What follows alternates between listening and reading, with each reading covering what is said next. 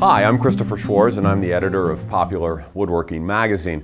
And one of the most popular classes that I teach on weekends is how to build a Sawbench, which is this little device down here. And so we thought it would be a good idea to take this class and make a DVD of the process of making this essential piece of hand tool shop equipment. But the problem is that on DVD, sometimes I think I look and act like a lab animal. So we decided to do something a little different. And instead of just shooting me building this Sawbench, we decided to do it with a class of 10 people. So for the next hour or so, you're going to be following along with me and the 10 students as we build this project almost entirely by hand. And I bet you that at least once, Megan will get bleeped. Okay, well, this is what we're building today. And this is a traditional English-style sawing bench, also called a saw bench. Some people call them mortising benches, but actually mortising benches are a little different, and that's another class. Saw benches are tuned in a very special way to work with a handsaw and with a rip saw. And you are going to make your saw bench for you. And when you get home, using the instructions provided, you're going to make a second one because they always come in pairs. And so this directions will show you how to build its mate. Now, saw benches are absolutely genius, I think. And they are genius because of their height, for one. And their height is directly below your kneecap. So let's measure. Let's have a volunteer. Okay. So every saw bench is a different height. So here we have this saw bench. Sorry, don't take it personal. We're going to make his about 20 inches high, which seems pretty low because mine is, nope, actually, your saw bench is going to be higher than mine. You have bigger, what bone is that? I don't know. Yes. That bone is bigger than my bone. So we're going to make it that specific height. And the reason it's that specific height is so that you can use it effectively. The genius thing about saw benches is that you use no clamps when you're working, is that this knee clamps down and this knee controls the motion laterally of the board, so that when you're sawing and bringing the saw closer to you, is that it can't move because it's up against this knee and it's held down by this knee. No clamps. Very genius. Now, the other thing about the saw bench that's great is that it is tuned to your body and your height and your saw. And remember, the saw blade is about this length. Most saws are used when cross-cutting at a 45-degree angle. So at a 45-degree angle, I can't hit the floor, ever. And at a 45-degree angle, I can't unless I pull my arm out of its socket, I can't pull the saw out of the kerf if I'm sawing properly. So that is the special genius of these things. Now, they're not just used for sawing, and we use them all the time in pairs for assembly. We assemble cabinets on them. We assemble panels on them. They're used for just about everything. But traditionally, they're also used for sitting on them for eating your lunch. And you think I'm crazy, but that is always mentioned in the old books. So they're a very handy place to sit. And when you do make them, you have to make sure that other members of your family don't claim them for their own, because they are also, they'll use them as step stools and all the like.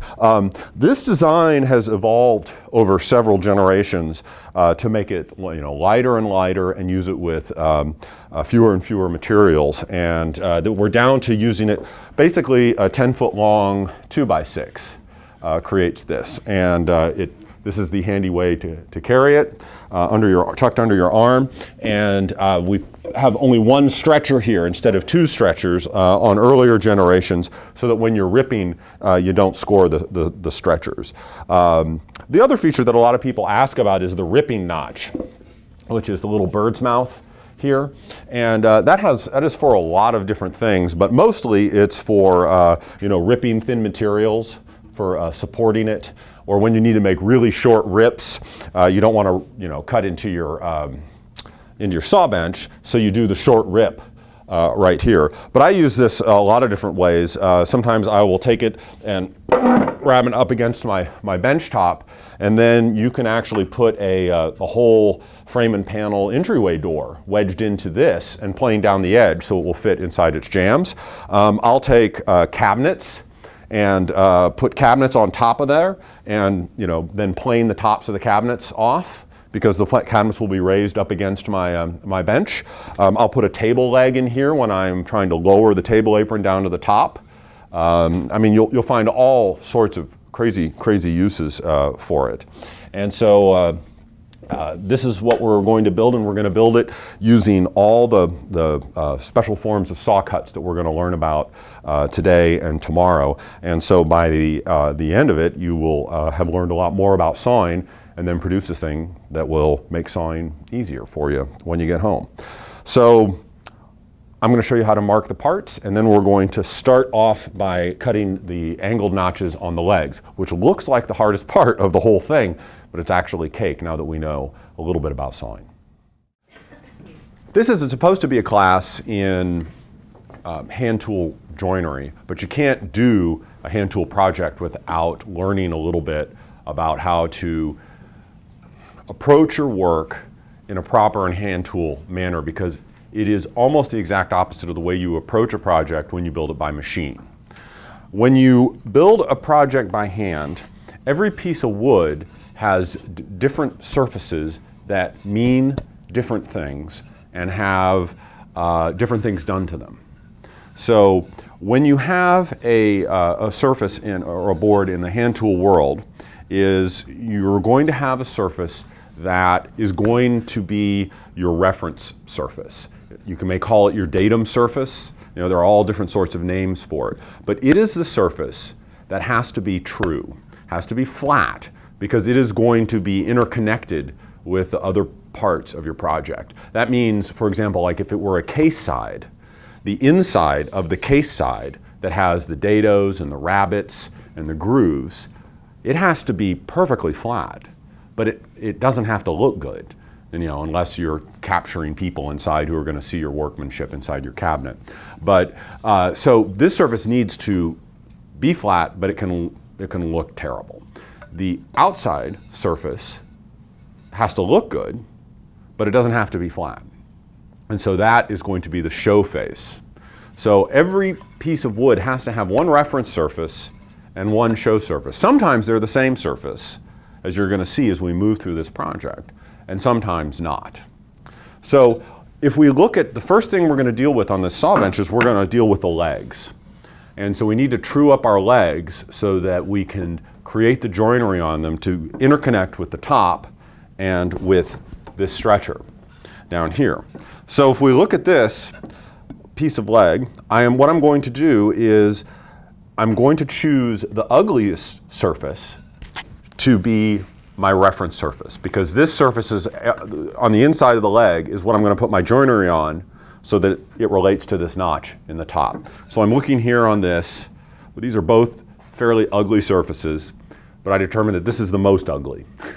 And so this surface I'm going to get as flat and true as I can with my planes, and then I'm going to make a mark on it like this. And that mark means that this is the reference surface. Then I'm going to have a reference edge on this. And as we know, we have this stretcher coming in here. And so this surface needs to be true and 90 degrees to this surface. So what you're going to do is you're going to say, okay, if this is the top of my leg, then this surface is going to be my show surface. This surface is going to be my reference face, and this surface is going to be my reference edge. This surface doesn't matter so much. It's got a little bit of mating up here to do, but it's mostly just, all for show. And this surface is all for show. This doesn't have to be flat at all, it just has to look good. So what I want you to do, the first thing I want you to do is to make this flat with your planes, as flat as you can get it, and then make the adjacent surface 90 degrees to it using your planes. Now, I will do this with a joiner plane, but these surfaces are so small that I think you can do it with just about any plane would work. So just put it up against a stop, and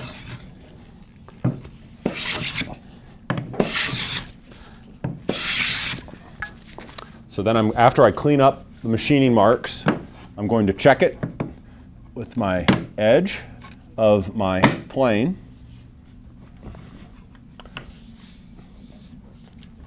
Make sure that I didn't create a hollow in it or a hump. And so this is my reference surface. So what I'm going to do is I'm going to do this. And this line is going to point to my reference edge. So now I'm going to dress my reference edge.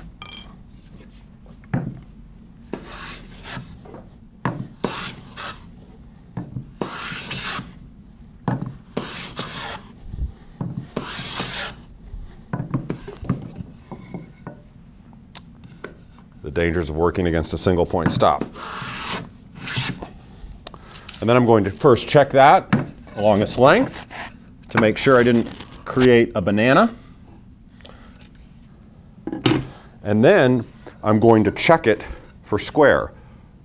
The stock of the square goes against your reference surface. So if this has to touch the place that has the mark. And then I'm going to compare it all along the length to make sure that's 90 degrees. This corner is high a little bit, so I'm going to take a shaving there and then check it again. And that looks good. And then I'm just going to make a mark here, and this mark meets up with this mark. So now I know that this is my reference surface, face on the inside, my reference edge on the inside, and I can dress these other two surfaces just so they look good. I don't even have to check them. Just remove the machine marks. So don't spend a lot of time on these two. Just clean them up. Okay? So that's what we're going to do first. So let's go grab our legs. Does anyone need a plane? And make them flat.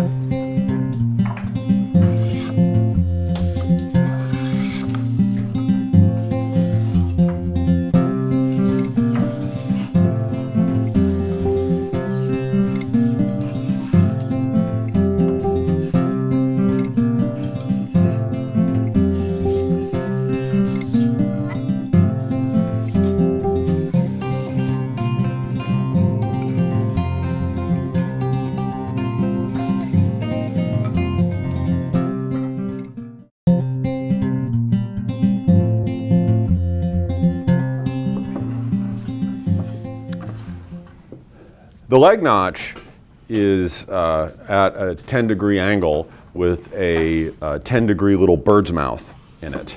And that seems like it would be something very difficult to cut. And it would be on a table saw. We'd have to make a jig.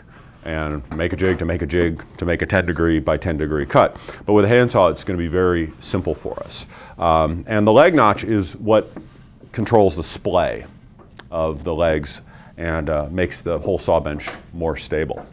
So what we're going to do is, this is what the leg notch is going to look like in the end. And the first thing we're going to do is we're going to set one gauge to 1/2 inch, and we're going to mark the top of the end grain with that gauge. Then we're going to either reset that gauge or use a second gauge and mark this shoulder at 1.5 inches. And then the third thing you're going to do is you're going to take your bevel gauge. You're going to come over to my saw bench, or if you can just instinctually, get 10 degrees in your head, which I don't recommend, set your bevel gauge to 10 degrees off of 90, and keep it locked there. Lock it tight, because this is going to guide you through the rest of the project, and then guard it with your life. So let's go about making that. The first thing you have to do before you can make this mark, though, is you need to decide what is the top and what is the bottom of your legs, and how are your legs going to be oriented. And the way I always do this is with a cabinet maker's triangle. A cabinet maker's triangle that you scrawl on the top will always point towards the front of the top, which is where the top of the triangle is. So that's going to point to where the bird's mouth ripping notch is. And you're always going to know what is, you know, the inside, outside, front, and back. And if you do this, if you mark it correctly, then all of your reference marks should be on the insides of these. And everything should match up, made up nicely too, because these surfaces are supposed to be flat. So now I know if I pick this leg, I know instantly that this is the inside edge. And so I'm going to take my 1/2 inch gauge and mark the top of the shoulder, the top of the cheek actually, with this. And then I've got an 1.5 inch gauge, and I'm going to mark the shoulder.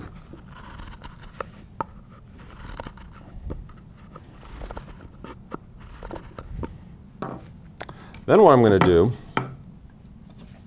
is I'm going to take my gauge here, and let's see if I can get this to work like I want it to. And then I'm going to use a knife to go 10 degrees off of my shoulder line at the top. So I'm dropping the knife into the little knife line that carried over on the corner. And then I'm going to turn the gauge around, and I'm going to go 10 degrees down. So I'm going to put it up on the shoulder line that I cut, and it's 10 degrees down. Let me fill that in with a little pencil so you can actually see what this looks like.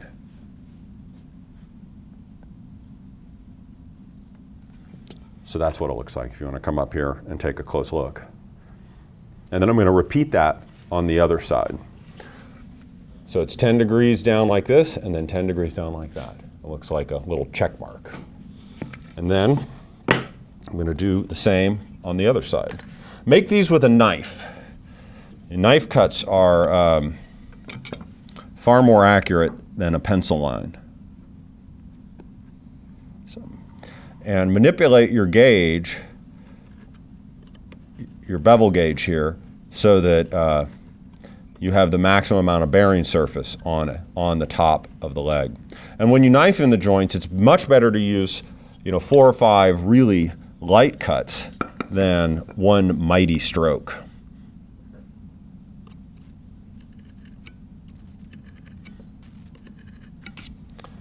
And then we're just going to darken that in so that we have a little more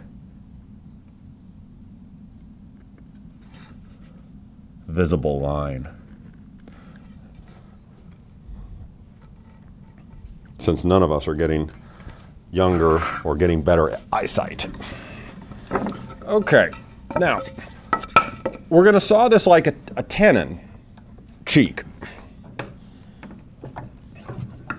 So you want to put it in your vise, in your face vise, and you want the waist facing you.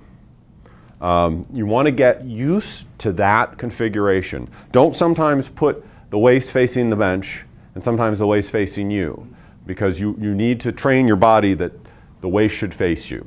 And that's the easy thing to think of and the easy way to remember it. Now, when you saw a tenon cheek, you are wanting to saw across 2 dimensions at one time to make it more accurate. It's much harder if we came in from the top to just saw straight down from the top and down to the bottom to be accurate all the time. It's far more accurate to advance on 2 lines at the same time. That's the traditional way to cut a tenon cheek. The problem is that we need to start this saw on the corner. And starting the saw on the corner is tough because we have a triangle here and our teeth are a triangle. And so instead of cutting each other, they're going to want to kiss and spoon, for lack of a better word. So we need to do something about that. And we also need to make it so that the saw will start accurately. In hand tools and in especially sawing, you're going to find that the better you start, the better you'll end. So if we start right, we'll end right. The way you do that is what Robert Waring calls a second-class saw cut. And this is where we create a notch using a chisel that's going to guide our saw as we begin the cut. So here's how you do it. You take it and you put the bevel towards the waist and come up. And I'm just going to drop it in that knife line on the corner. And then I'm going to press down a little bit. Don't do it with a mallet. And then I'm going to come around with the same chisel and I'm going to cut or pare out a little triangular shaped piece of waste. Now what we've done here is we've created this V notch like this. And this is our tenon. This is our keeper side. So we have this fence that is going to prevent the saw blade from leaping over into the part that we want to keep. And we have this slope that is going to encourage the saw to push down, to ride down right up to what we want to keep. And then the third bonus is we've created a flat place where we can start the saw so it's easier to start. So these notches are very handy. And this is what is called a second-class saw cut. And second-class saw cuts are used when accuracy is paramount, but the final appearance of the joint is not. You know, it's not a show face or a show surface. So I'm going to use all my sawing tricks. I'm going to hold the saw as loosely as possible. I'm going to take all the weight off of the toe, and I'm going to begin this cut. So here I am right at the toe, and I'm just going to gently start with a couple strokes forward. And then after I get a couple strokes forward, what I'm going to do is I'm going to start sawing down this end grain to create a sort of a starting notch that's about 1/8 of an inch deep all the way across the end. So here we go. And I'm going to do that by blowing on the line so I can see the line, and I'm using my thumb as a fence. And I am moving my thumb forward as I advance on this line. Do very accurate work this way.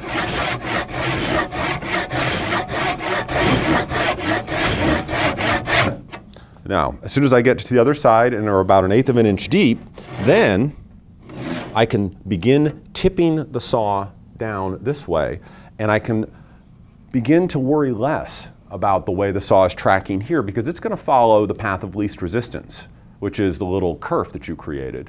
And you can focus your energy and attention on following this line.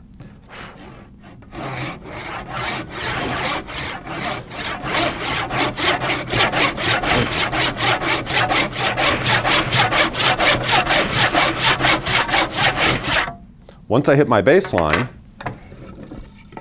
turn it around.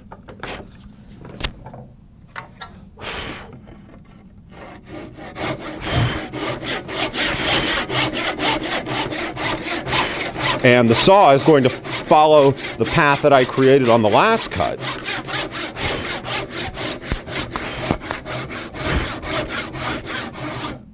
And when I hit my baseline on both sides, then I'm done. And now we want to cut the shoulder. Now the shoulder is at a 10-degree angle, which would be a difficult cut to jig up, but it's no big deal for us because, you know, if we can see the line, then we can cut it.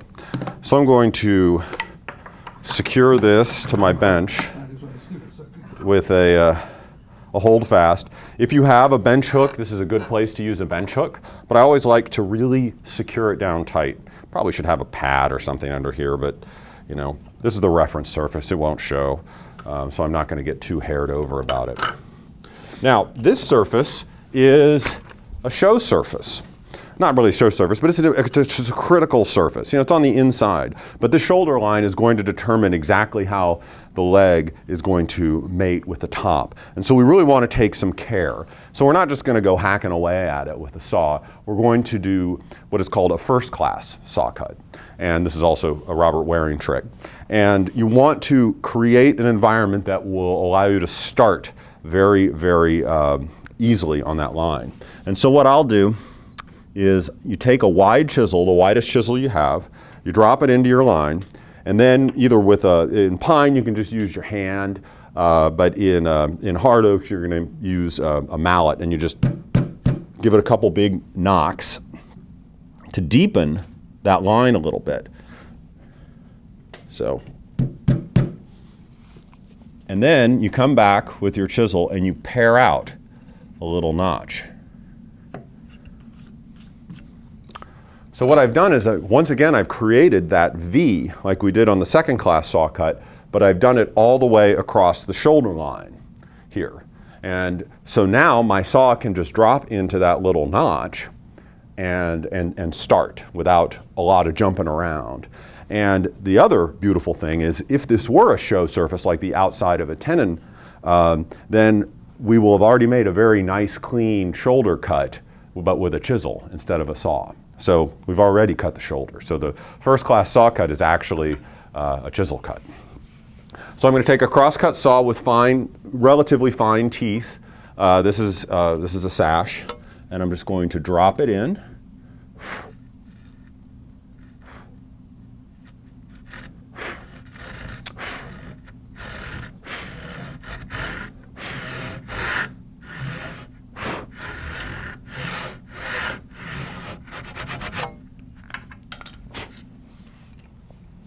And that's it. We've got a little cleanup here to do at the shoulder with a chisel,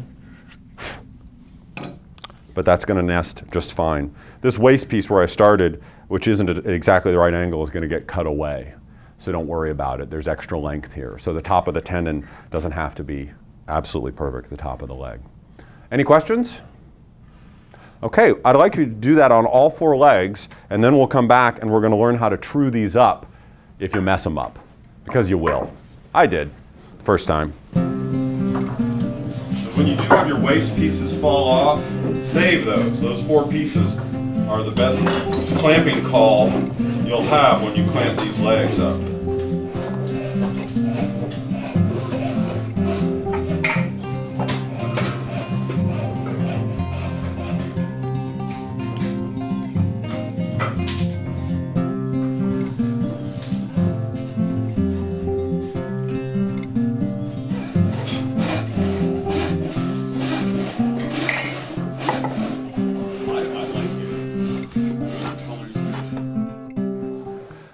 The first thing is, after you finish these leg cuts, is you want to save these guys, because these guys are your clamping calls, as I mentioned before. Don't let other people steal them off your bench. Put your initials on them. Guard them with your life if you must, because you'll thank me for this later. Okay, we have these notches cut, but we're all human, and so these notches might be wonky in some way, and they can be wonky in that this one has a little nuttiness up here at the top because I started down straight instead of at an angle, but it's going to be cut away, so I'm not too worried about this area up here, because this is 1.5 inches long and our top is only 1 3/8 thick, so this is going to probably get cut away. But as I put the 2 legs together, as they're going to be in together, is I want this surface to be, I want it to all be in the same plane. And I don't want any bumps or high spots, because that'll interfere with the way that this matches with the notch in the top. So the first thing I'm going to do is I want to try to get the higher surfaces basically flat, so that I can then true them both together. And you could just go at it with a shoulder plane right now if you wanted to, but everybody who does this at the beginning, they just make like this wacky curvy banana thing. And so I've been trying to come up with a way to make this process more straightforward and easier to do. And what I kind of came up with is, I want you to take one of the hand screw clamps that we have. We have a whole stack of them back here if you didn't bring one. Put them together so the jaws close, and then take your hand plane and plane it so that these are dead flush. Because sometimes they'll be a little bit off. But you want these 2 surfaces to be in the same plane, with the bottom 2 surfaces flat against your bench. And then you want to take the errant, naughty leg in question, and you want to put it so that you have the high spot above the jaw and the low spot, the lowest edge, flush to the jaw on the other side. So here I have a high spot here, and this is completely flush. So I know that if I take a chisel and use this as a guide, is that it'll remove these high pieces like this down to my low spot over there. And so what I will end up having is at least a coplanar surface. It might not be coplanar with this yet, but it will be, you know, it will be flat. And then you'll have much better luck with your shoulder plane in cleaning it up. So we're going to do that. And this, once I get this flat,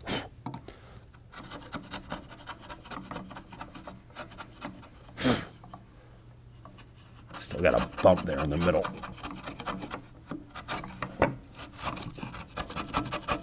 There we go.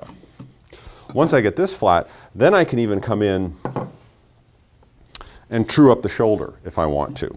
By putting this flat across here, this is 90 degrees, even though this was 10 degrees off of the face of the surface, it's 90 degrees to this surface. So this wants to be a straight corner. So by running the shoulder plane in there, we can then clean out the junk in the corner and fix any errors that you had when you made this little 10-degree cut. Easy peasy. I hate that expression. The next thing is, once we have them basically trued up, then we can clamp them together like this. And this is how they're going to appear or be together. And I can see that, you know, this I got flat and this I got flat. But this is lower than this. So what I want to do is get myself a dog and clamp them up. And then work on the lower one and bring the higher one down to it by using the lower one as a reference surface for the back part of the sole.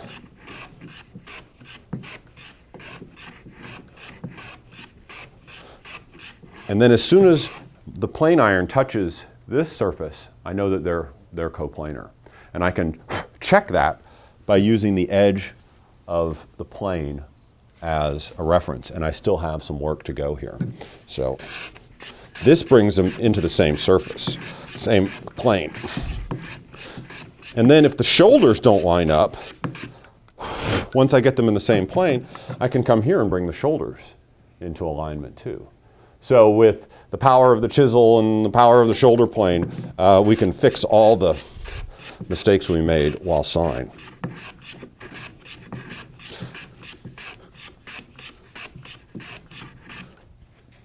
A little more to go, but that's essentially it. Any questions?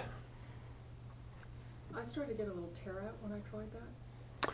Did you get tear out Yes. back here? Yeah, you'll get a little spelching. That's what that's called when you pull and you come off the outside rim. It's the British word for blowout. That's what Americans call it. Very American word. Spelching. And we have to say it like that. Spelching. Yeah, you're going to get that. And the way to relieve it is that after everything is dressed up and coplanar, then just plane this side. This edge and get rid of the spelching. We could come in there with a chisel and plane or make a nice little chamfer, relief chamfer. But then we could also knit doilies for all our tools, you know, and we can also do that. So, you know, I'm an American, so I'm going to live with my spelching and then plane it away before I mark my notches on my top. So that's how we're going to clean it up. And I'm almost done here. So when I'm done, I'll come around and give you all a hand.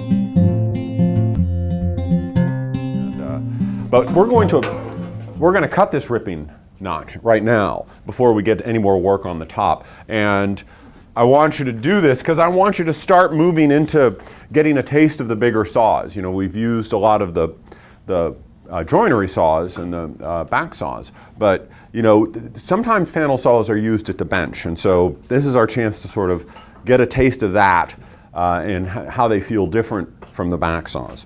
So we're going to lay out the ripping notch, and the ripping notch is 3/4 of an inch in from the edge.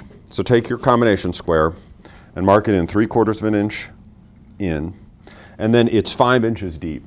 So find the center line, which will be 5 inches down, 2.5 inches in. Mark a little X, and then on both sides of your work, mark your line.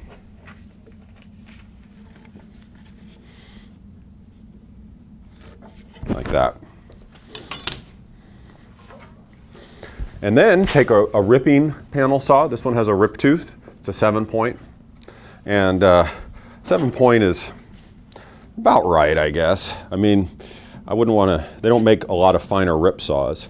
So what I'm going to do is, it's a little different with a hand saw or a panel saw than it is with a back saw, is you begin this cut with a few backward strokes to try and kind of make that second class saw cut notch. So these make their own notch. So we're going to begin there at the corner, and I'm going to work at an angle.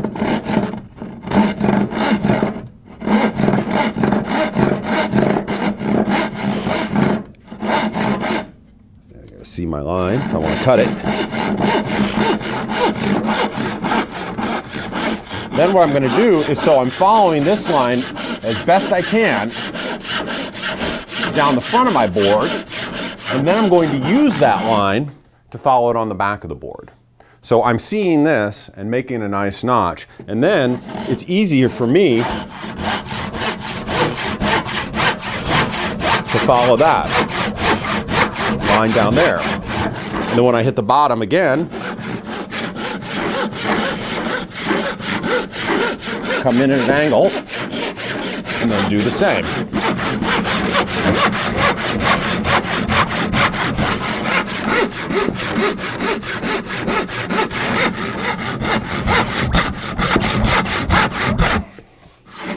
And then do the other side, same way. But getting that started with a few dragging cuts, that's the challenge with these. You want to use light downward pressure. And when I'm starting these, especially on the bench, I'll sometimes use the back teeth. You know, usually we start with the toe with a back saw, but with these, this is stiffer up here. You have the tote stiffening things up, kind of like a back. And so when I'm working at the bench with a panel saw, I'll definitely start up at the back teeth and then go into using longer strokes.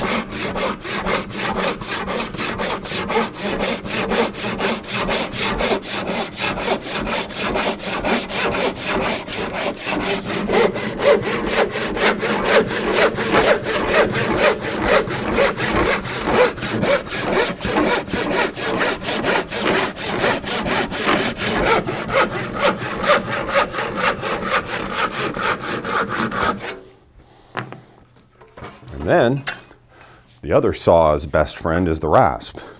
And you can break those edges. And rasps only cut on the forward push. You don't drag them back like this because that dulls the teeth.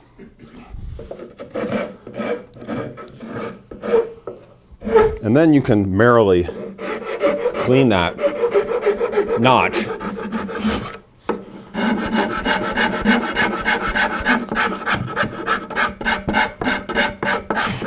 until you're happy.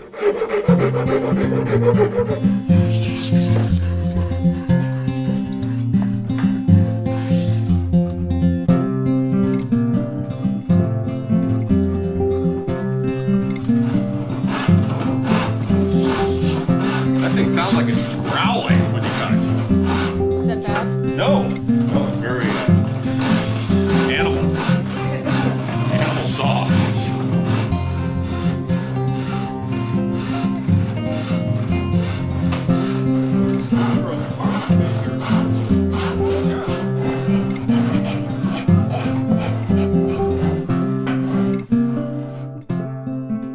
Now,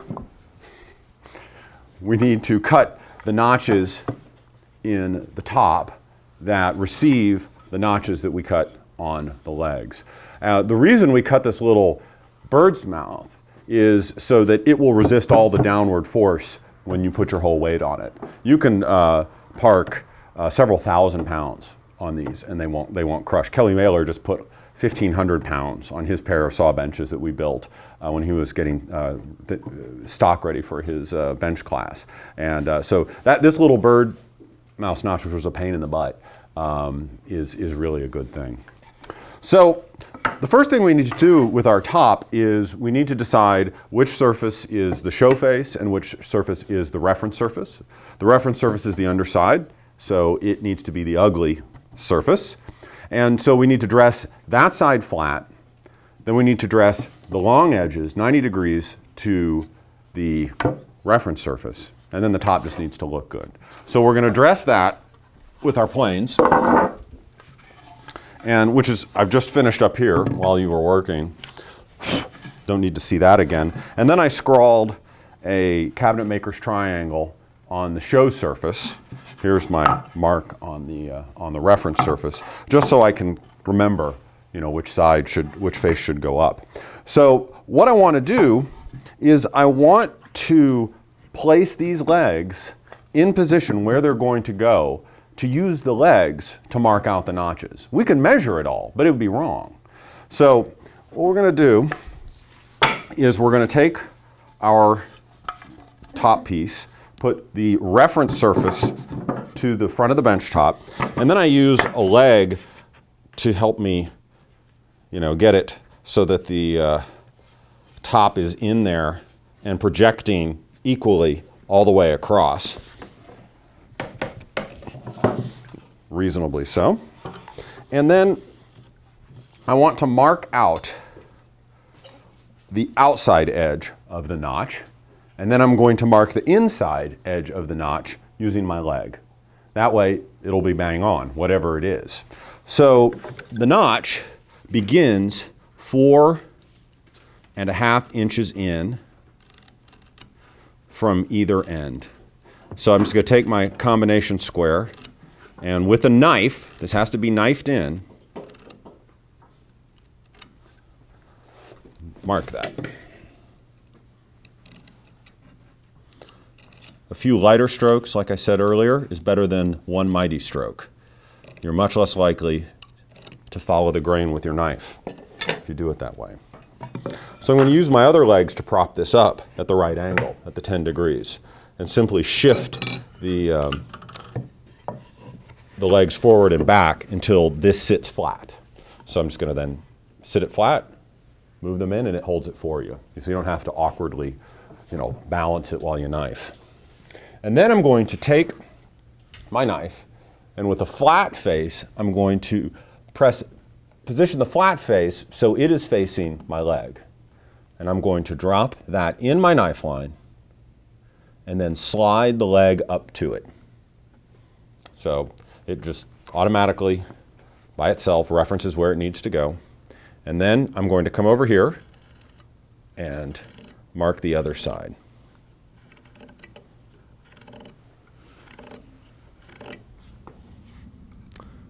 And just to confirm that that's in the right place. So now I've marked that out, and I can put some mechanical pencil lead in there to make it easier to see. Then what I'm going to do is I'm going to take my cutting gauge and I'm going to scribe the baseline for this joint in. And the baseline is 1/2 inch in. So I set this cutting gauge to 1/2 inch and I just scribe that across on both sides.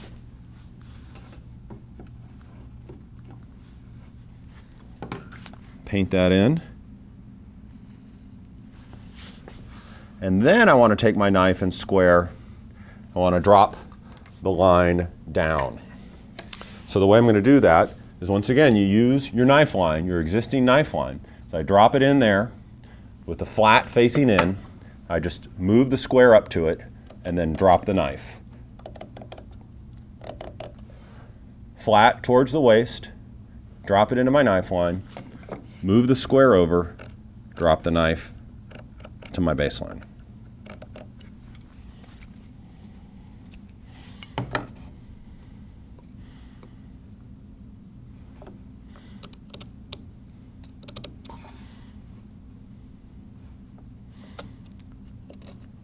Now I can begin to saw the walls of this notch. So what class saw cut is this? First, second, third, fourth? Anybody? Second? Well, it would probably be a first class saw cut because this is like a tenon shoulder in that it's going to be very visible.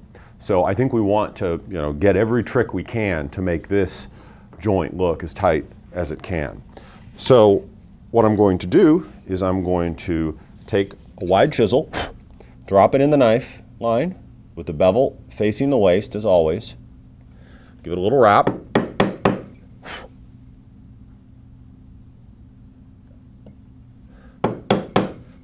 And then come and pare away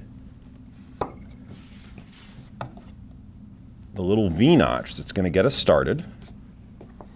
Then I'm going to take a cross-cut saw and pick one that's fairly fine. That's 11 or 12 points cross-cut. You want this cut to be nice. Take all the weight off the toe.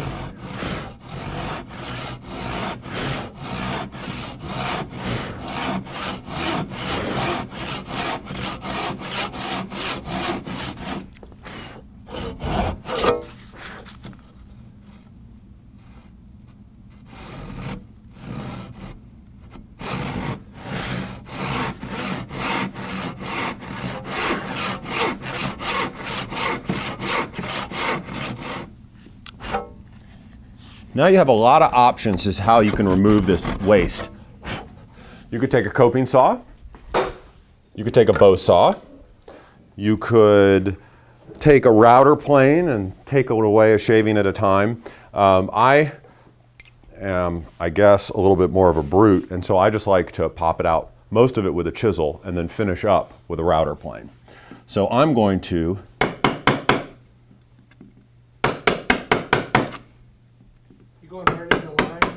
I'm way above the line. So I'm going to leave some waste. So I'm here, I'm like, what, about an 1/8, 3/16 above the line at first, just to see how the pine's going to split. And then I'm going to take a couple more whacks until I'm close. The more waste you remove with the chisel, the less work the other tools have to do. And getting good with a chisel is, paramount to good handwork. I think it'd be great to offer a class in chiseling, but no one would come. I mean, it's just not a sexy tool. It's like accurate all work next week. Then we're going to take the router plane and we're going to clean this up, clean the bottom up. Router planes are great because they're like chisels with depth stops. So this router plane, when it's set to this 1/2 inch depth and the depth stop is engaged, it's going to make 4 notches that all have their bottoms perfectly flat and parallel with one another, assuming that your edges are parallel. And that is a really powerful, very, very powerful function and something that the router plane is very good at. So router planes are just used with a sort of sweeping motion. So I work from the outside to the middle on both sides. You can't take off a huge bite, but you can take off significant, you should be able to get it close. So I'm getting it almost to my line. So that's almost to my knife line.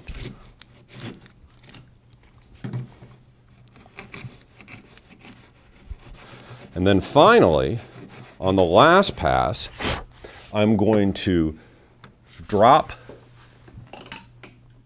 the tip into the knife line that I established, and then I'm going to secure the depth stop so that I can return to this depth 3 more times when I cut the rest of the notches. And then just take a nice little cut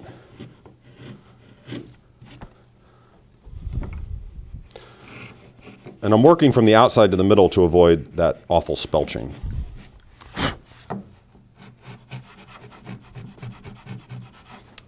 And now the moment of truth. The reason I hate that the camera's on and 10 or 11 people watching, we get to see how I did.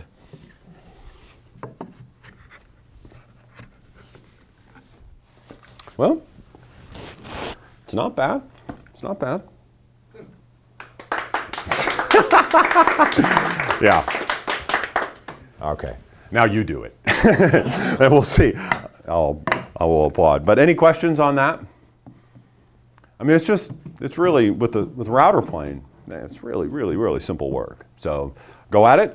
We have router planes here that you can borrow, a couple of them. And this one's set perfectly to a 1/2 inch.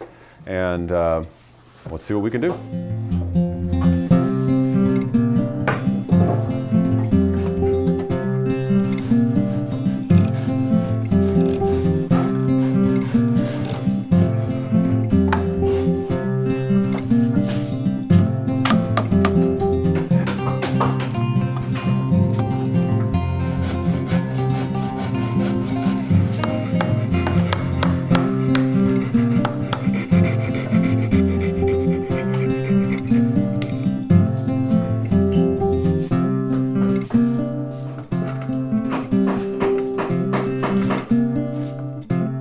The key to clamping these up is to take those little shims that I told you to save and tape them to the pads of your clamp. And you want to make sure that the thick part of the taper is at the top and the thin part, hey, it could happen, somebody could mess that up. So you got to say it.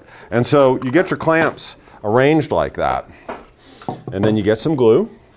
Yellow glue is fine. And you get an assistant. And so what you do is make sure you know what your top is, and that's marked so you don't accidentally put it in upside down. And you grab your glue, paint each notch. Better to use a little too much glue than too much glue than too little. And be sure to get a little bit on the walls. Even though the walls are end grain, there's still some holding power that you can squeeze out of there, so why not? Don't just ignore them. Okay. And then you want to get the mating legs. And these two. And you want to spread glue on those as well. You want to make sure that, there are no dry spots, because this has to be a good joint.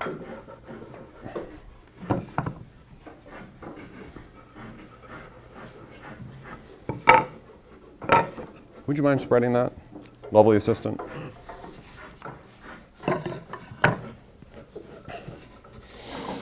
Later on, we'll be sawing Megan in half, which is a first-class saw cut. You got to work fast because you don't have much open time with this yellow glue.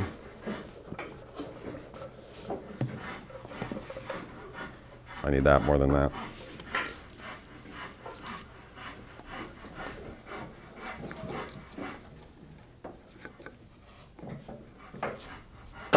All right. So you have these, which go on the other side. So hold those for a second. And these go on this side. Always check your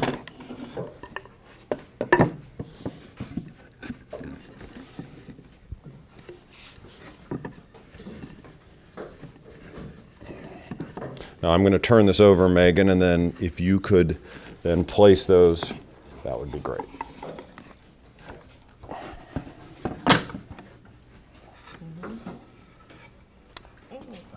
That's the back one.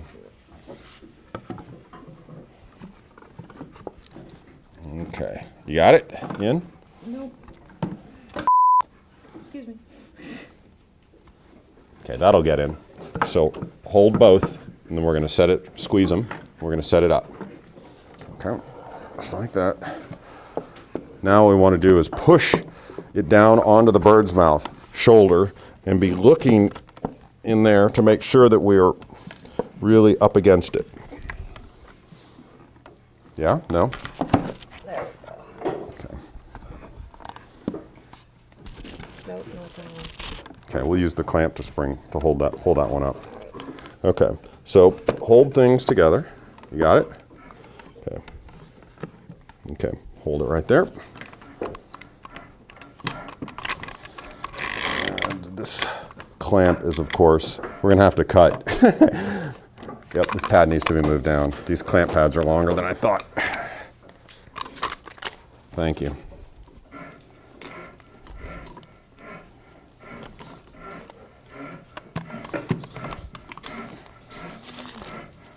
I have pipe clamps at home. Okay. There we go. It's an easy fix. Put the pads right over that, and then begin to squeeze. Okay, now hold it. Hold the legs. Ready? There you go. Okay.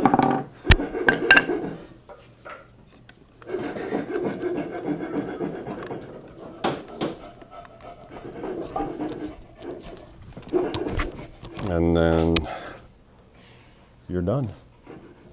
Walk away. And come do your crosscut. I'm sorry? And then come do your crosscut. And then come, yeah. All right, not too hard, but we do it in groups. Now we watch it dry. No, we don't watch it dry. We help our other friends.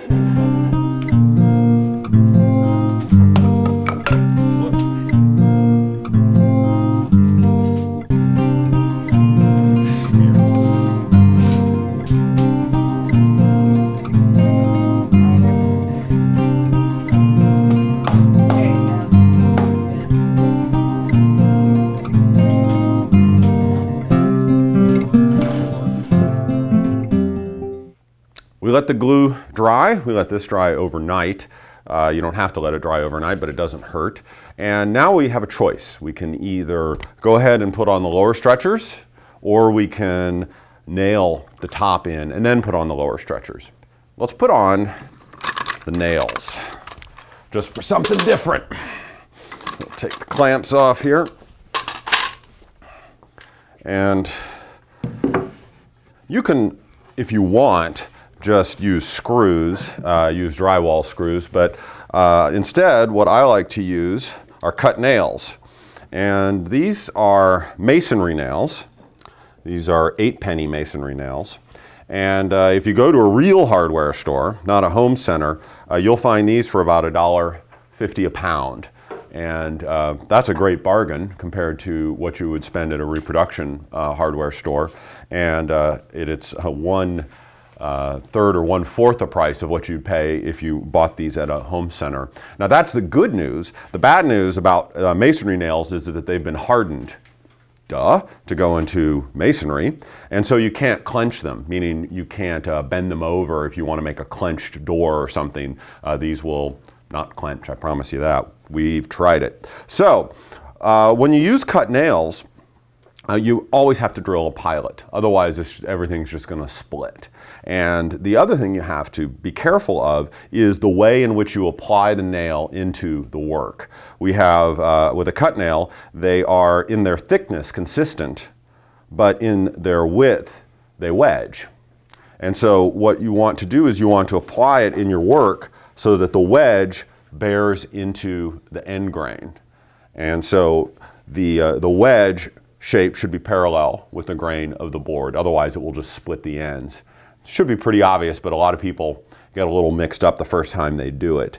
Like I said, a pilot hole is critical. So we're going to lay out this where we're going to put these, and you know, might as well be tidy. So we're going to measure down 1 1/8 inches from the top of our legs, which should put the nails just a little bit below the center line of the top. And we want to leave this scrap up here. Don't flush up the scrap, because this extra meat up here at the top is going to help prevent things from splitting as you drive the nail. So it's a little helper. And then we're going to take our dividers or whatever measuring tool and make a couple marks on our line. And that's where we'll put our nails, 2 nails per. Some people will dovetail the nails, meaning they'll put them in at an angle. You can do that if you want. I would suggest you experiment with it first.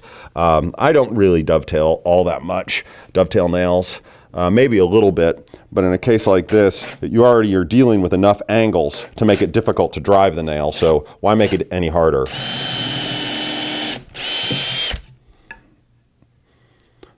This is a 5/32 pilot. And I'll either use 5/32 or 3/16 for 8 penny. Let me take it. And then, as we always say, is hope this works.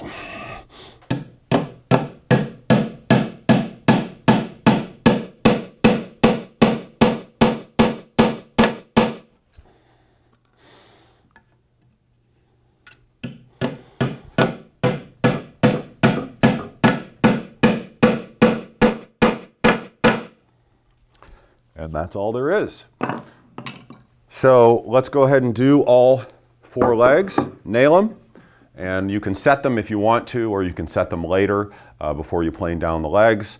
But we'll get through that, and then we're going to put on the lower stretchers and start practicing how to do half lap joints. Any questions about nails? All right.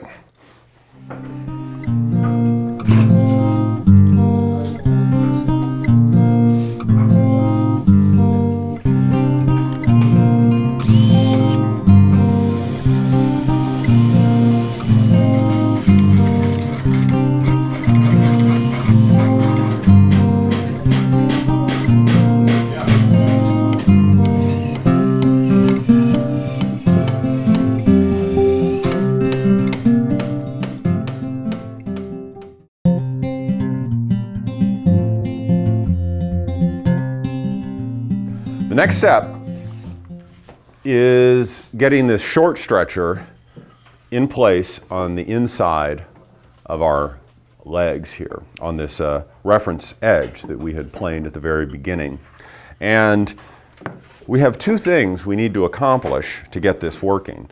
One is this surface, these 2 legs need to be coplanar to each other so that this will sit flat on it.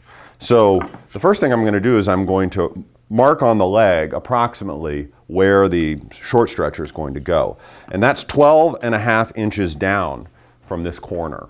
So take your long ruler or whatever and make a mark at 12.5. And if it's a little off from 12.5, that doesn't matter, but that's a good place to put them. And so I know now that this area, around in here, that these 2 surfaces need to be fairly coplanar for this to work. I'm going to cut half laps on the end of the stretcher, and I don't want to have to be tweaking, half laps to a weird complementary angle to match the complementary angle here. I'd rather have this be flat and these joints be flat. So in the end, what I'm going to do is I'm going to take this and I'm going to look for gaps. And I can see that this edge is high here, and I can see that this corner over here is high. So I'm going to take a block plane and true up these 2 surfaces until my stretcher sits flat. So I'm going to do that for both inside surfaces of the leg. And the other thing I'm going to do is I'm going to true up the stretcher itself with the plane. And because this surface meets this surface right here, or we'll say this surface because it looks better, is that this surface is going to be our reference surface and it's going to be our show surface because it's going to ultimately face out. So this is a case where your reference face and your show face are one and the same. So we're going to true this completely flat, and then the top edge, which faces up, is going to have to be a reference edge. And so we want to make sure that this edge is 90 degrees to this face. So that's the next stage we need to get to, is making this area ready for the stretcher and this stretcher flat and ready for the half laps that'll join it to the inside of the legs. So do that for both stretchers. All right? Okay.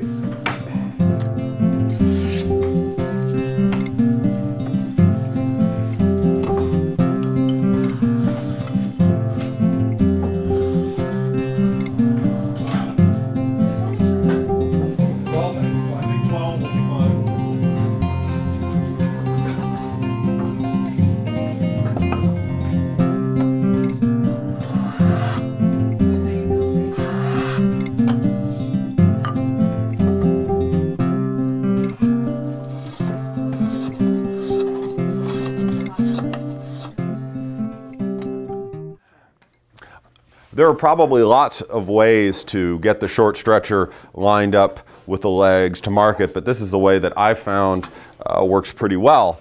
I have marks, little knife marks at 12.5 inches down from the top. That's not a totally critical dimension. 12 inches is fine if you want to bring it up a little bit, if you're going to cut the legs shorter. But 12.5 inches works fine for me. So I'm just going to clamp this to the legs in position, like so. And then take a marking knife and scribe the shoulder line right onto the work. Measuring, bad. Fire, bad. Knife. Fire good. No, fire, well, if your project's really bad, fire good. But knife, good. And remember, several light strokes are better than one mighty stroke. Then unclamp it.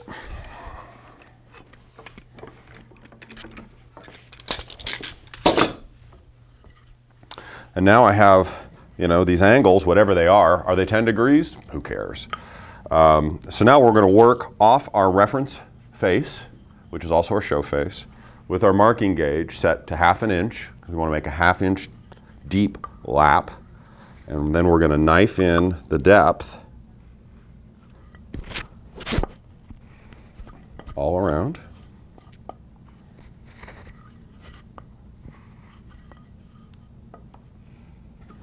Then we're going to take our knives and we're going to drop that shoulder line down to our cheek line. So I'm going to drop the knife in, slide the square over, then drop the knife down until I can feel it drop into the cheek line.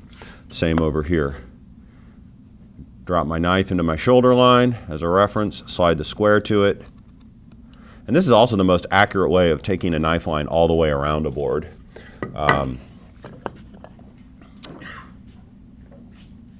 So knife in, square, knife down.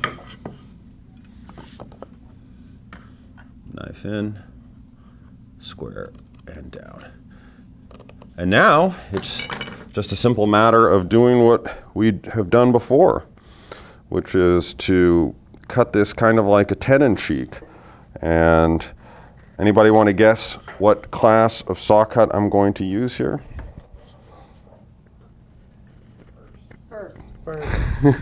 First. I could use a first, but I'm going to start on a corner. So I'm probably going to want to use a second class saw cut to make sure that this is accurate.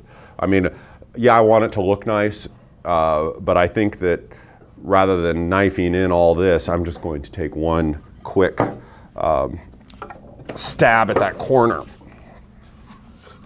You could do a first class if you like. Remember, waist towards the operator. And knife in the corner, a little hand pressure, come in, remove the waist, get a rip saw. This is a rip sash saw with about 10 points per inch. drop it into the notch, take all the weight off the toe. Use your thumb to extend this line all the way across the end grain until we get to about 1/8 of an inch deep. And then go to town, walking down the shoulder of the cheek here. Flip it around. Bring it down.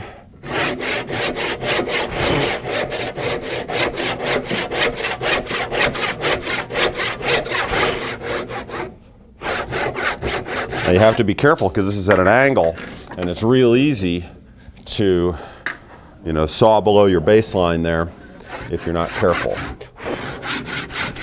So it's good to be able to see the angle as you're going down and getting that hump from the middle.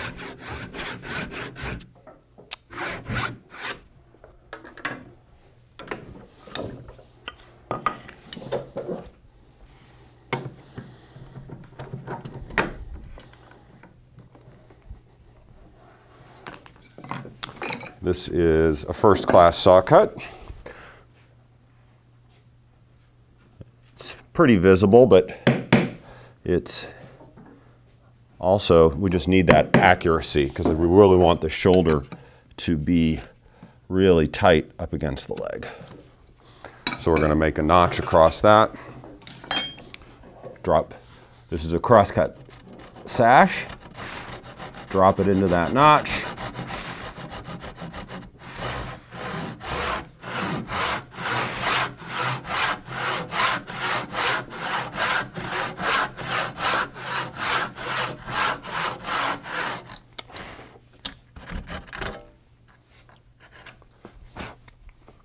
Pretty clean, and I'm going to cut all of them, and then we're going to clean them up with a router plane so that they're all the same depth.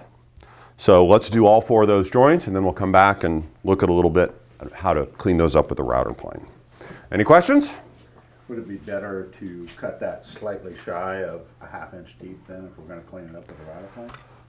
I think that really you should never try to cut shy of anything. And I think you should always go for the line. It's easier to cut to a line, right on a line, than it is to cut a distance away from a line. So just go for it. If it's a little deeper, then it's not going to affect anything. But I think you should just go for it. All right? So go for it.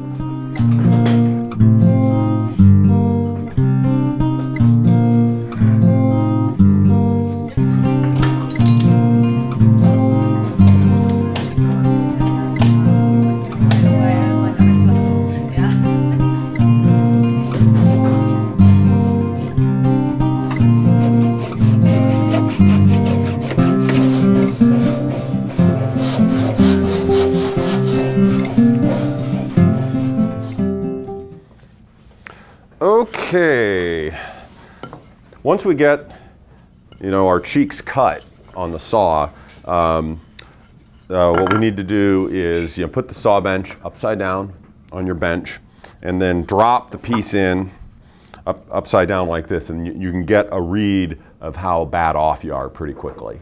And I can see that I've got a little twist, probably from the saw cuts, because I knew everything was square. You know, this surface mated to the legs, and now it's twisting. So I really want to take this to the router plane and true up these cheeks. Even though they look good, they're probably a little twisted.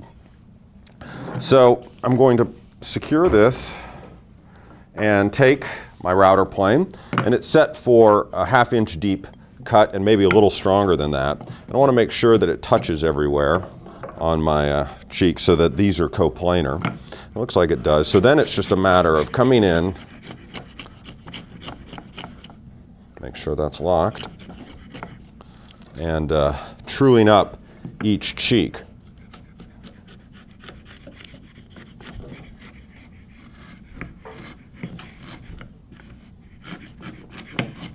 And I'm using the other stretcher to support the unsupported end of the router plane. Try to definitely clean up all the junk in the corner of the shoulder. So that cheek is clean. And And so now we're going to make the other cheek parallel to it. Very handy.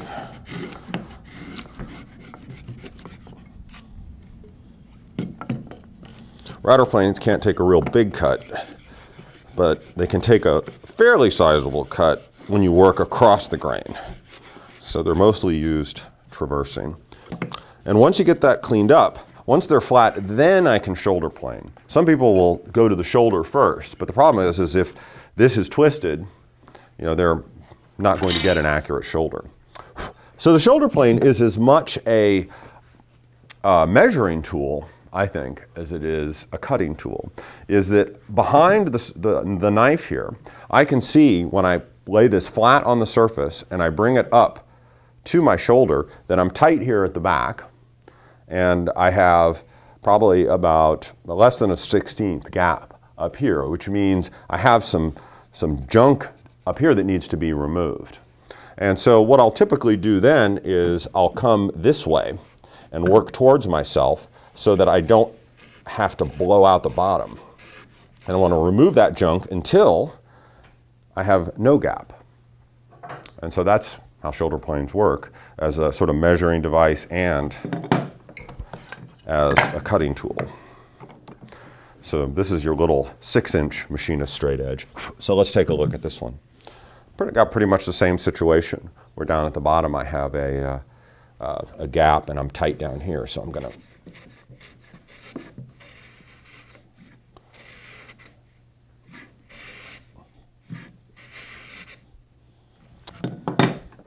and then I'm going to show this to the work. And I've got pretty tight shoulders on both.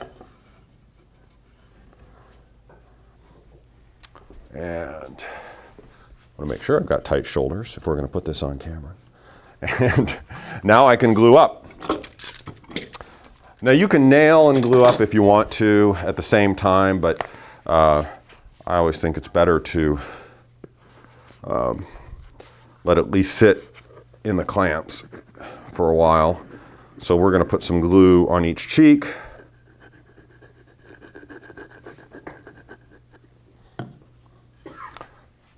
Drop it on in place, and then just use some F-style clamps to hold it in place for a while.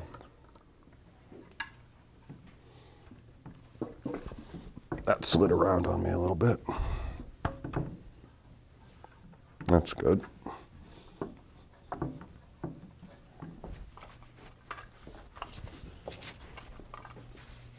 So yeah, these are kind of like winding sticks. You know, in that you,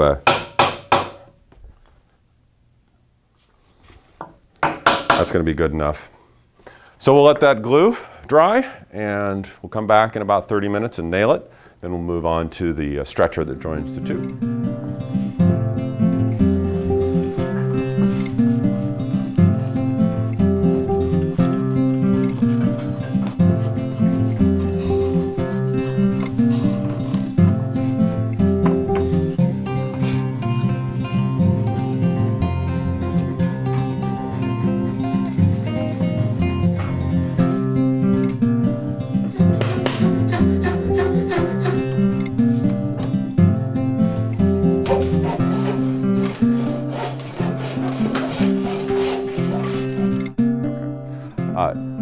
The glue's dry, the clamps are off, and so now we're going to nail these stretchers in. Now you can get all kind of engineer on me and you know, try to scribe a center line down this, or you can just eyeball it, which is what I'm going to do. So I'm going to eyeball the angle like that. Then I'm going to come in with my dividers and do that. Take my brace and come in.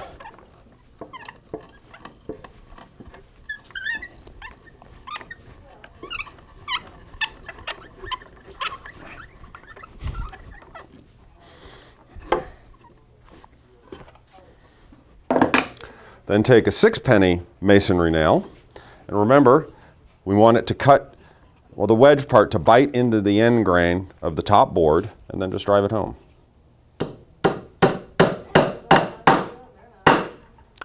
Do that, 2 nails in each joint, and then we're going to work on the center stretcher. So this will just take a minute or two.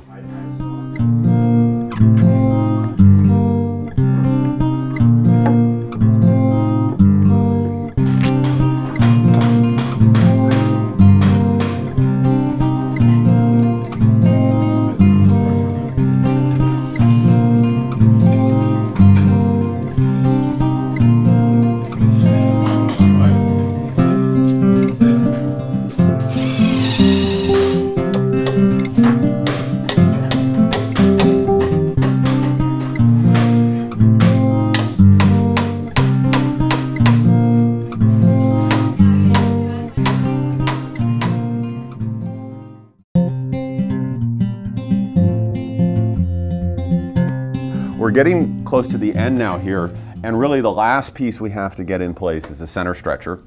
And the center stretcher is critical because the reference surface is actually the edge. It's not a face, because this is the surface that has to mate with these. So what we want to do first is we want to take our stretcher and dress it up so that this edge is true, completely flat, and that these faces are 90 degrees to it, both 90 degrees to it. That'll make cutting the lap joint a lot easier. Now, you have the opportunity at this point when you're dealing with the stretcher to add any decorative detail that you might like. On this one I put chamfers, through chamfers that were just cut with a chamfer plane. The other option that we're going to do with this one is we're going to put an OG on the ends of this one, and so in the end it'll just have an OG sticking out there, and that makes it fancy. So to do the OG, what we're going to do is just take a little pattern. An OG is just an S-shape curve, and lay the pattern on there and trace around it. And then we're going to take a coping saw, because that is the saw that is handy, and I don't have a bow saw, which would be my other option, with a thin enough blade right now. So this will do it, but it'll be a little slow.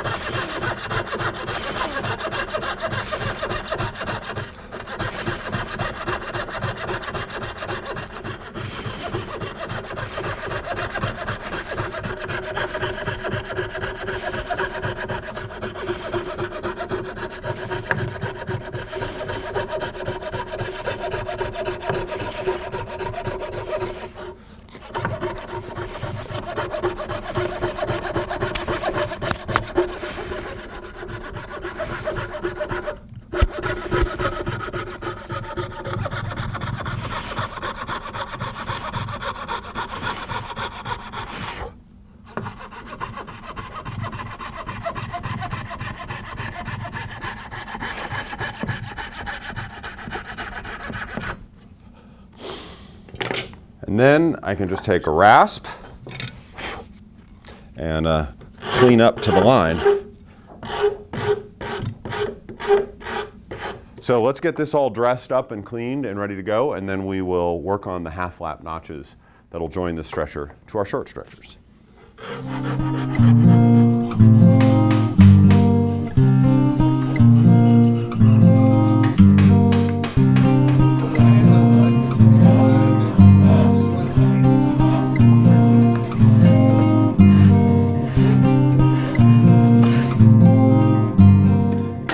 I've got some twist in these boards, and I could spend a lot of time trying to flatten these out and it'll look like dog meat when I'm done. So I'm not going to do that.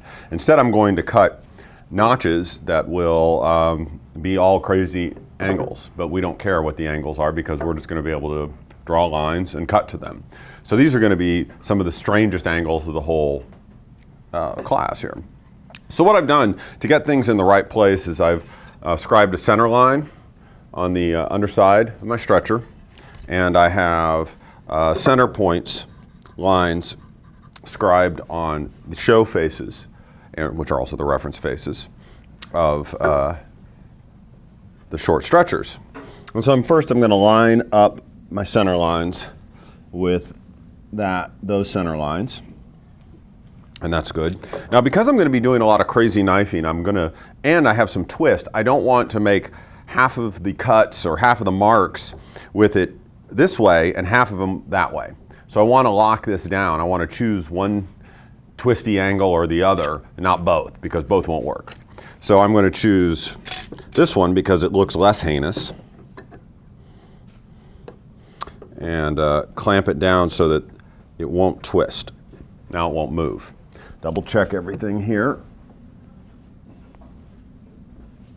Okay. Looks reasonably good. And so what I want to do now is I'm going to take this face and scribe the shape of this onto this. So I'm going to come back here with my pencil behind.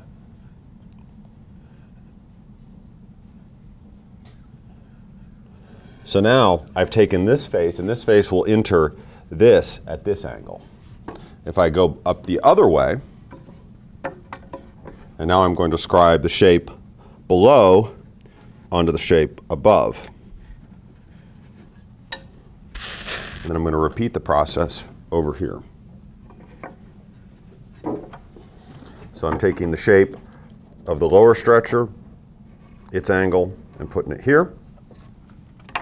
And then taking the shape of this stretcher and putting it here. So I'm going to repeat that on all the joints while this is clamped up. And then we're going to connect those dots, and then we will cut the notches in both, and it'll go together. It will. Yeah, you're looking at me like I have two heads, but it works. It works. Famous last words.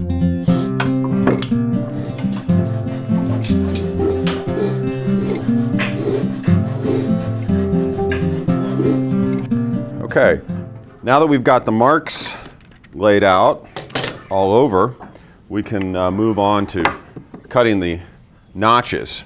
So I have the lines for the walls of the notches, so I'm going to take a 1/2 inch gauge and connect those lines.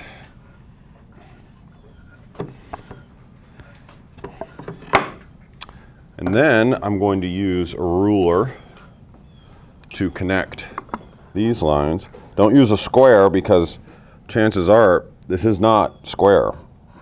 This is the opposite of square, which is similar to being the opposite of horse. I don't know what that means. Okay. Over here and do the same thing. Looks good. And over here. Put a little pencil line in those. And now I can cut those notches. And this should all be rote by now.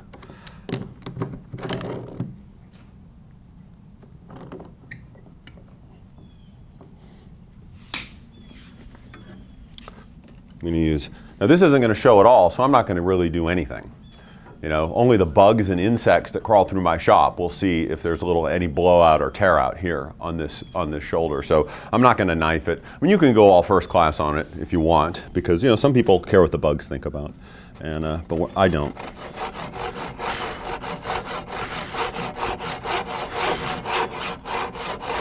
Now I want to cut this shoulder here first, and follow that line, and then follow this shoulder, which should be the same, but just want to watch it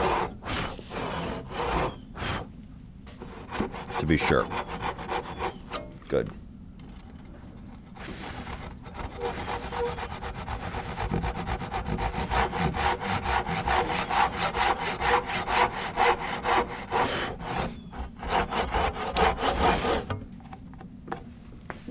Then we can pop that out with a chisel.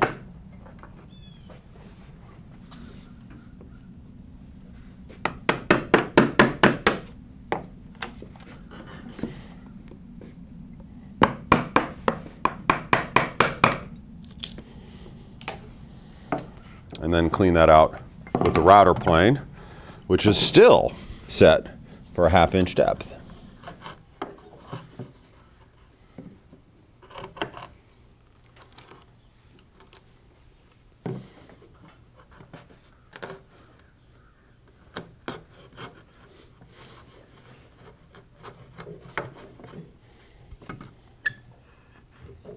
And so we're going to just clean up the bottom of this notch,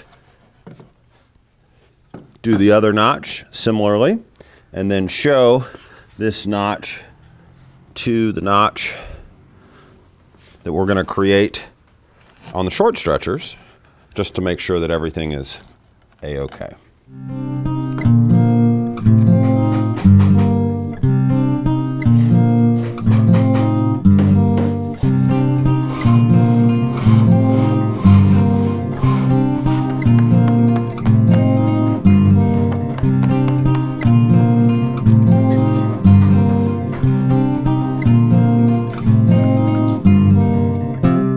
Now we're going to saw the notches into the short stretchers that are going to receive the notches we just cut in the long stretcher. So that means we're going to have to saw directly into our assembled project. Now, the best way to do that is to take a batten, a piece of 2x4, and clamp it to your bench. And that way, when you're sawing into your bench, you can, the force of the saw will keep the saw bench in place. That means you don't have to clamp this 10 ways from Sunday when you're working. It's just a real simple way of working. So the first thing we're going to do is we're going to connect these lines.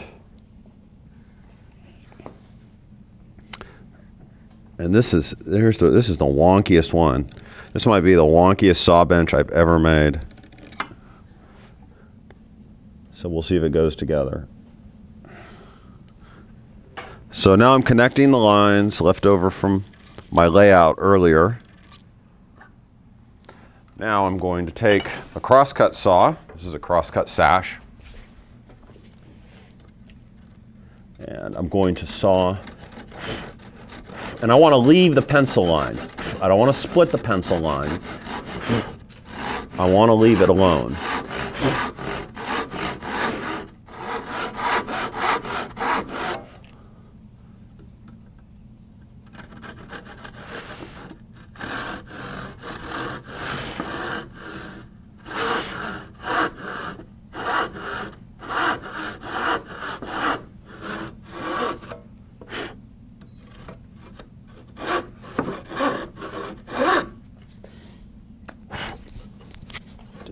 Hit it back there. All right. Now, the best way to chisel out this waste is to do it flat on the workbench and just pop it out like this instead of up in the air.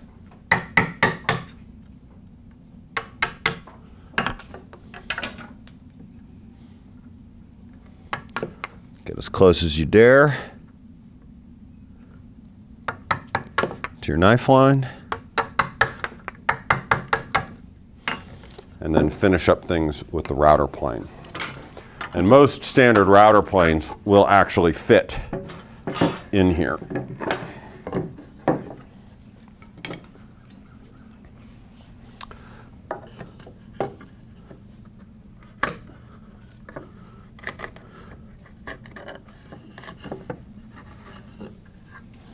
May not be able to get all the way into the corners, but to be able to establish most of the floor and then come in with a chisel and use the floor established in the middle by the router plane to finish up the corners.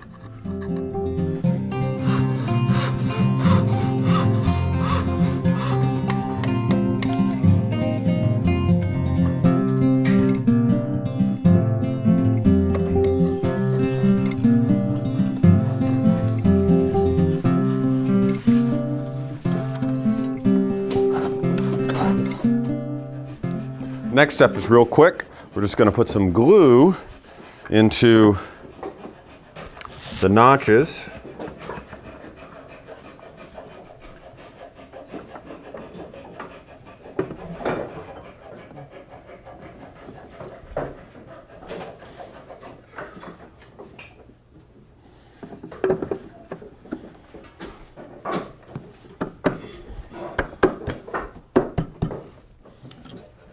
And then just put a little clamp pressure on it for half an hour. You can nail it if you wish. Put a little decorative nail in there, though it's not really going to do much. This half lap is doing most of the work. So once that glue sets up, that is pretty much all the structural part of the saw bench. And then we can take a flush cut saw and flush everything up, and then we will true up the legs.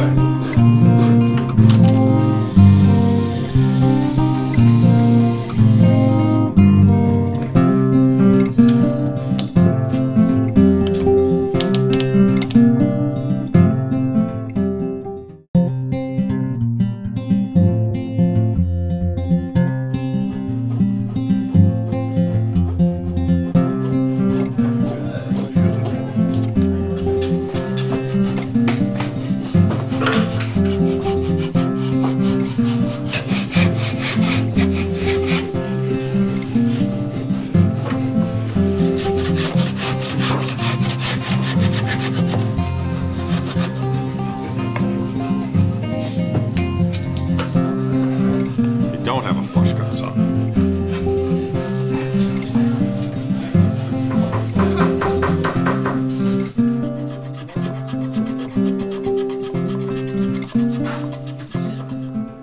Now we're going to get to the part that is the most fun for me, which is leveling the legs so they sit flat on the floor. And it's a compound compound angle cut at an angle. Pretty, freaky cut if you wanted to try to do it on a table saw. Pretty easy cut to do with a handsaw. The first trick is you really want a level platform to work off of. So either find a place that is level in your shop, on like the floor or your table saw or whatever is level, or you can take a piece of, this is a panel and I leveled it on my bench because this floor is really way out. And then you want to shim up the bottom of the legs so that this top is level. And so what that means is that this will always be level to the floor if you have a flat floor, which is, of course, almost never. But hey, we don't want to not make it level. So I can see from this that I'm pretty close. So I need to put a couple shims under here to bring my bubble to the middle. These older levels are slower than our modern levels, but sure look pretty. It's actually an inclinometer, so you can set it for any level that you want. So now this says I need to bring both of these feet up. So it's a little process of back and forth. Okay. Now, we know that since this saw bench is going to be for me, that it needs to be 19 3/4 inch high. And so what I'm going to do is get a block of wood. It's a nice looking block of wood. Ooh, look at that. Very nice. I'm going to set that up here. I'll do this so the camera can see it. And then I'm going to go to 19 3/4 inch high here. Pinch it.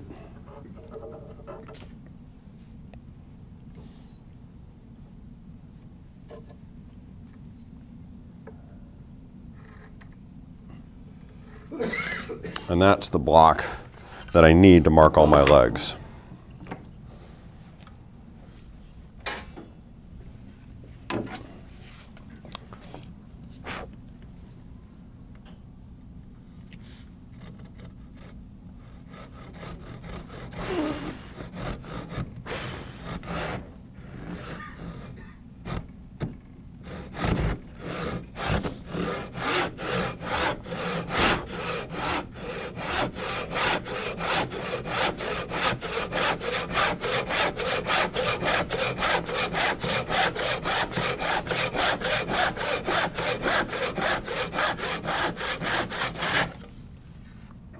Okay. This edge is the best, so I'm going to use it. Mark that one. And now I just take this block and use it to trace lines all the way around. Fairly awkward, but doable. Now we just have to saw each of these legs to length.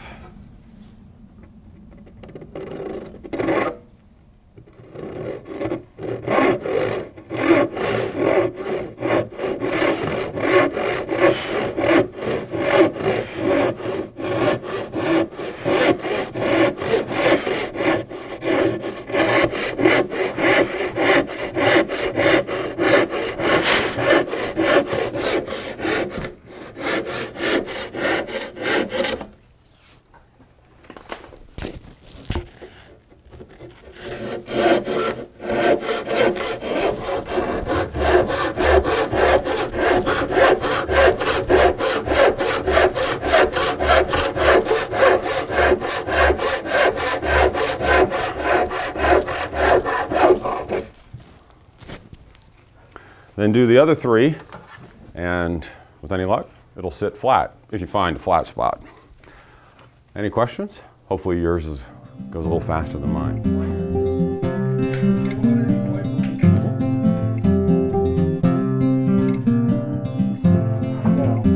Yeah, that's the bottom.